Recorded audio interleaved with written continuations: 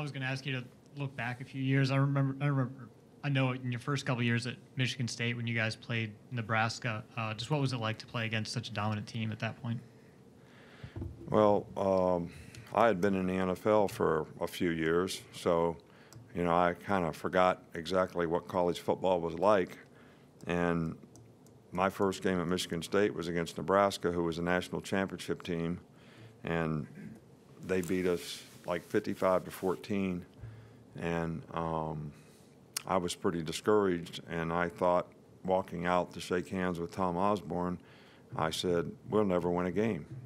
It might take 3 years for us to win a game. If everybody in college football was as good as these guys.